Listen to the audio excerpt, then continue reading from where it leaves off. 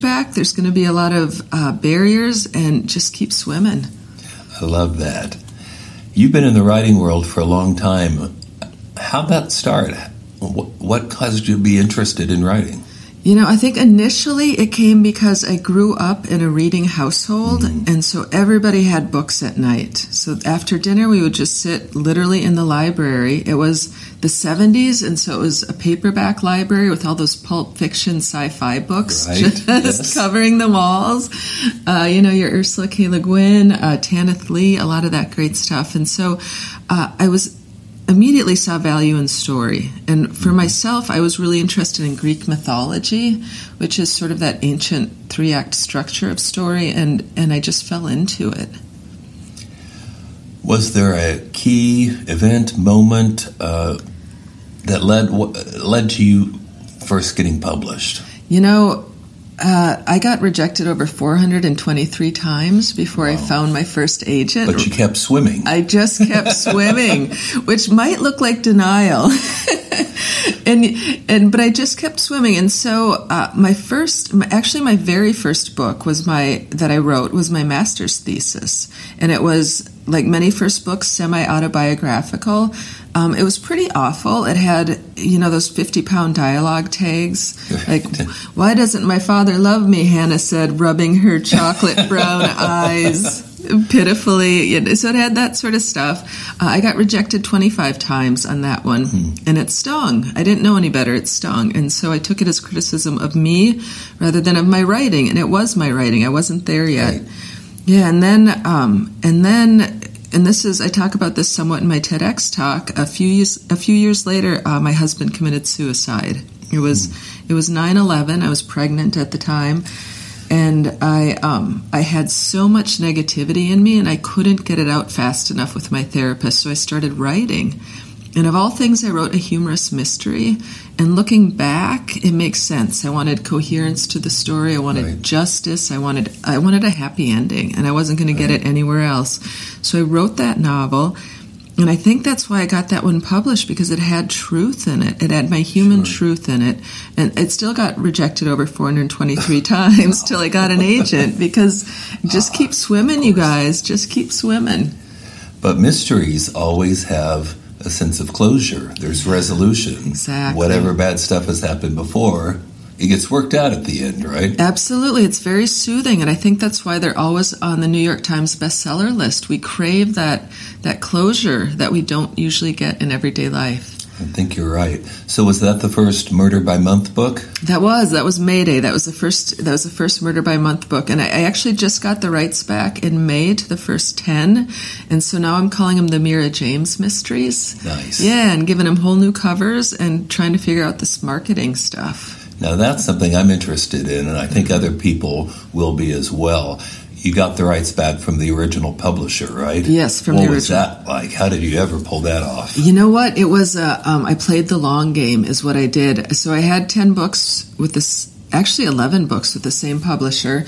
And when the first one came out, it was 2006, and that was before ebooks were really a contender in the market. And so my reversion language was very vague, and it allowed them to have the books forever, because I didn't think ebooks were going to be a thing. My agent didn't think ebooks were going to be a thing. And so when they wanted the 11th in that series, I said I would write it if they would update all my contract language to mean if I sold fewer than 300 copies in 2 consecutive royalty periods, I would get the rights back. And I knew that had been the case for a while, and I knew they weren't really tracking it very closely, and so they gave me that and took a little money off my advance for it. That was the trade-off. I was fine with that, and it meant I got my rights back to 10 books. That's brilliant. Yeah. My first decade or so of books, I eventually managed to recover the ebook rights based on the minor technicality that ebooks aren't even mentioned in any of those contracts because it didn't exist. Right. But I still haven't been able to get the audiobook rights, although those books, which were originally recorded on cassette tapes, oh my gosh, that doesn't exist anymore, but the books themselves are in print. So the publisher doesn't want to part with the audiobooks. Yeah. That's been a struggle. It is a struggle because I find they also, in those many cases, don't want to promote them and don't want to do the work to update them, but they just sort of sit in that purgatory. Yeah, and so what I did is I just decided if you want something else, or I offered them something else that I knew they wanted in exchange for that. Now, we've talked about the mystery books, but you've written way more than that, right? You've done sword and sorcery books? Yeah, I've got a terrible... It's actually a really good book with a terrible cover that I wrote with an ex-boyfriend. He was a really terrible boyfriend with a good cover. Yeah, right. Actually, I paid him $50 for it after we broke up. And the loser took the money, even though I did most of the writing. I figured he would say, no, you did most of it. Best $50 you ever spent. Yeah, you're right. Is that in print now then? It's, you know what, so it's written under Albert Lee, and it's a novella available only as a Kindle. But I also write... Yes. Yeah, it is. You can get it. You can get it if you want it. And you've done YA, young adult adventure book. Yeah. Or books. Yeah, well, I can see the confusion because it's called the Toad House Trilogy, Book 1, but there's only one of them. And it came out in 2012, and I'm super proud of that book, actually. It's about... two kids, loosely based on my children, an older sister and a younger brother who's blind, and they realize, excuse me, in the first couple chapters that they're living inside of Tom Sawyer, the book, and they have to move throughout books to basically save stories. And we got pretty close with publishers. My agent got pretty close, but they said no kid's going to be interested in a book about the classics. And so I self-published it, and it's done okay. But I just haven't gotten back to written the other two yet. Well, I understand why other things might take priority, but I think that sounds brilliant. I love this book. I love the book. I want you to finish that. Yeah, thank you. And what else is on your resume? Magic realism? I've got magical realism, We're talking Gabriel Garcia Marquez here? Or? Pretty similar to that. Yeah, it's a story about... a group of women who, and if you're not familiar with magical realism, it's not like Harry Potter magic, which I love.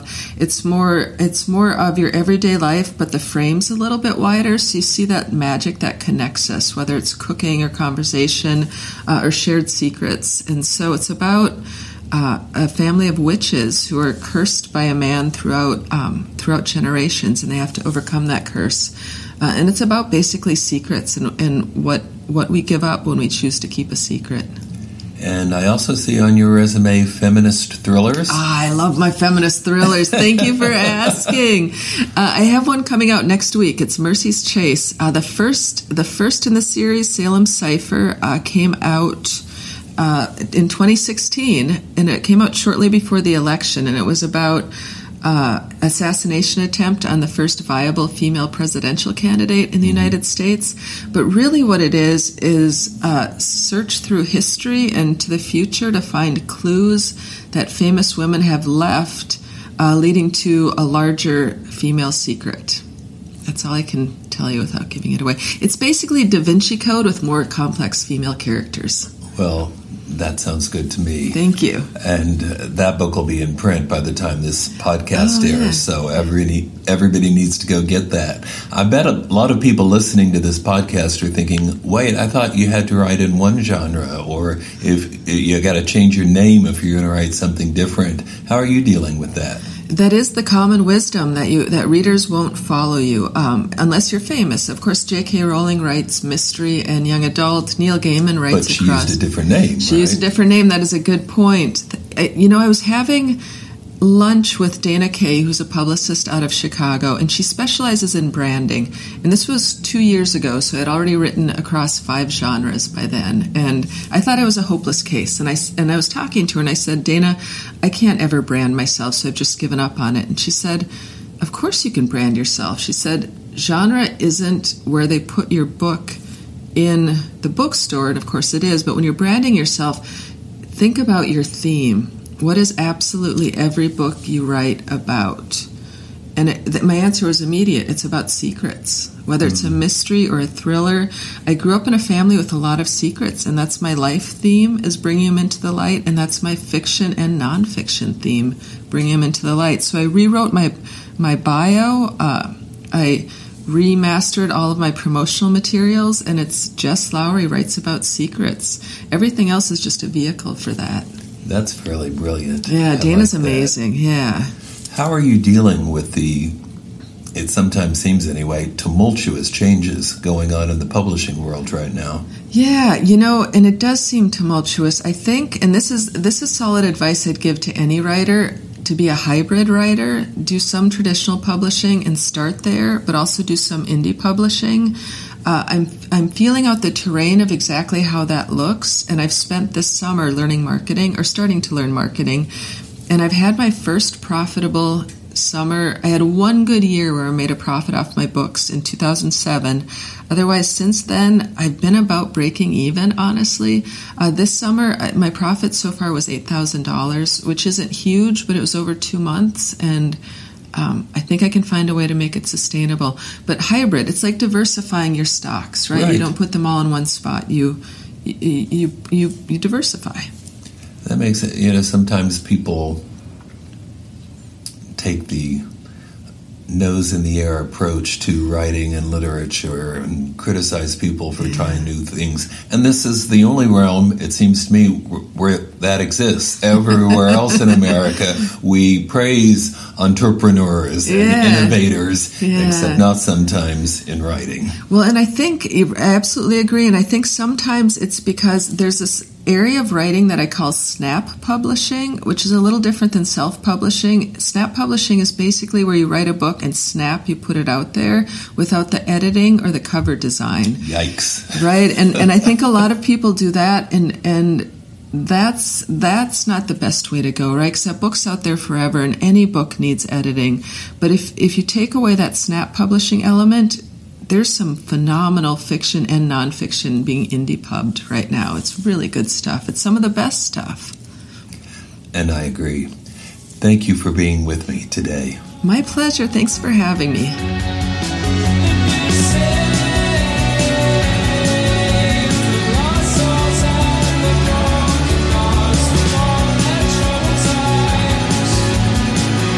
Wasn't she terrific? I'm going to have Jess back for a later podcast to talk about her nonfiction book, Rewrite Your Life. In the meantime, writers, remember, I've got 8 books in the Red Sneaker Writers series, and I'm working on the 9th. You can join our Facebook group for Red Sneaker Writers. There's a Twitter stream. Follow either hashtag Red Sneaker Writers or hashtag WBernhardt, and you'll get everything you need to know about me and what the Red Sneaker Writers Center is doing. If you liked this podcast, please subscribe, rate it, comment on it, share it with your friends, or share it on social media. Get the word out. I would really appreciate it. Next time, since it'll be October, the spooky month, I'm going to have an interview with two of my favorite mystery writers, Will and Julia Thomas. Till then, keep writing. Remember, you cannot fail if you don't quit. See you next time.